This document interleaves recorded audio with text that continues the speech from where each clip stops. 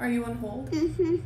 Hi, thank you for waiting. What you got for me, Phil? Well, Penny, I think you're great. I really like you. I discussed our interview with the other managers. I'm in. Well, see, how do I put this? When we contacted your previous employers, they had a lot to say. They all say that you tend to sleep on the job. It's okay, baby. And you can't go 10 minutes without a snack break. That doesn't sound like me. Yeah, well... But I got the job? I'm sorry, but you did not. What? Okay, just take a deep breath. I'm sad. Now, don't be discouraged. You have so many amazing qualities. But why? Well, okay. Why? I'm gonna let you go This now. ruins my life. Okay, let me hang up.